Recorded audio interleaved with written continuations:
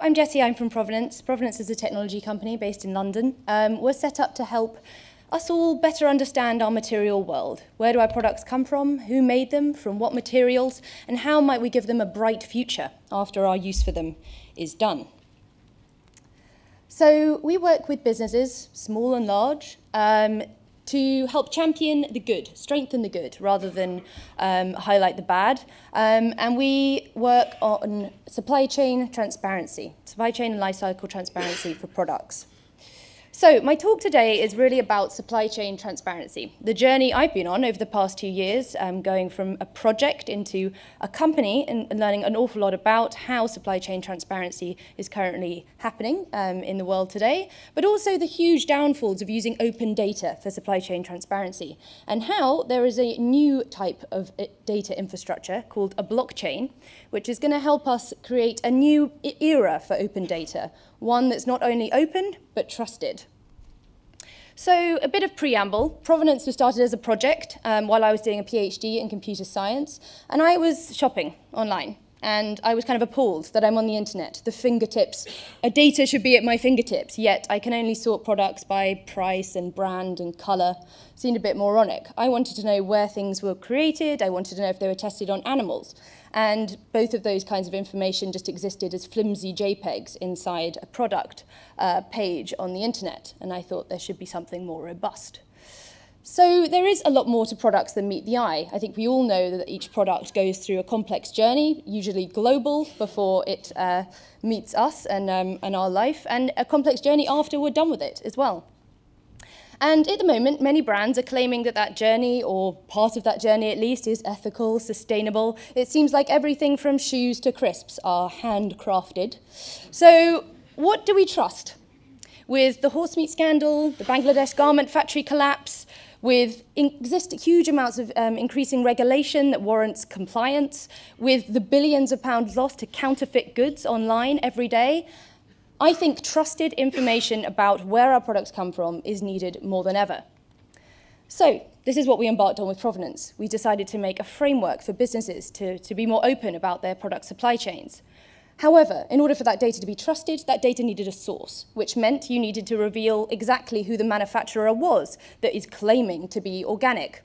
However, this is hugely problematic in supply chains because supply chains are seen as a competitive advantage. I do not want to reveal all my factories. That's a closely guarded secret. Or the case with most supply chains is that supply chain is a secret from the brand. In fact, they have no idea what's going on further up the chain. Where's that cotton come from? No clue. So there presents a bit of a problem to making supply chains transparent and certainly that data trusted. So we embarked on how we might solve that problem. Possibly, yes, we did. We tried to look at how we could make supply chains more transparent. And looking at existing systems, we see that people try to put a new data layer between all the different data silos along supply chains. They act as a trusted third party to broker that data about supply chains in order to inform us, the consumers. And this is how information has been made transparent along supply chains over the past digital years we've seen. And indeed, this was the only way to make data transparent until recently. However, having one trusted organization broker all the data along a whole supply chain is completely flawed. Because firstly, this company has to be all-powerful and all-trustworthy. There must be no corruption of that system administrator, otherwise you've ruined a whole company's business. There's no incentives for smaller companies to join that kind of transparency framework. Automatically, they'll be cut out, and not to mention the millions of middlemen. Surely they're going to be squeezed. And all of that data's hacked. There you go. You've lost all of your supply chain information in one fell swoop. Luckily, in 2008, Satoshi Nakamoto wrote a paper about a cryptocurrency called Bitcoin.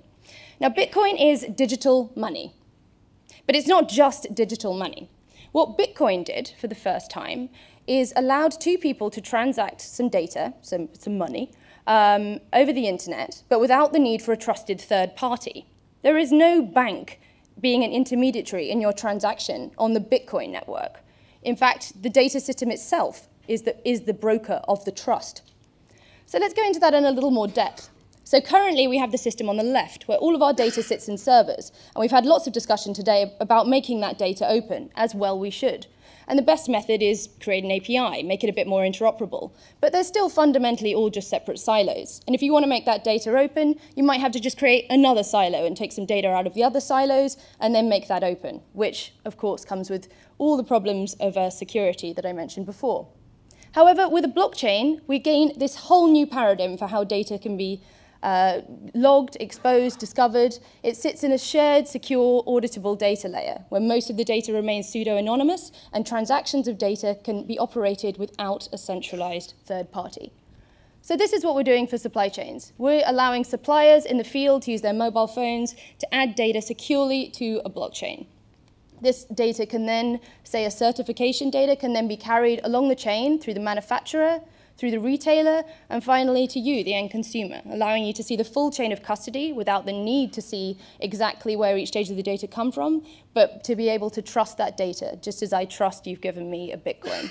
And this is all logged in a database owned by nobody, or everybody, depends on how you see it. It's not owned by Provenance, it's simply a commons to allow us all to share this information securely whilst protecting our identity. So this is what we've been building and deploying into the field. Many people say the blockchain is like the state of the internet was in the 90s, which I find pretty exciting. Allowing information to cascade along a chain very securely and be accessed from a product. For the first time, this has now been possible on a data commons without the need for a centralized authority. So you can follow our progress on Provenance, and if any of you are more interested in blockchains and this new paradigm for data, come say hi. Thank you.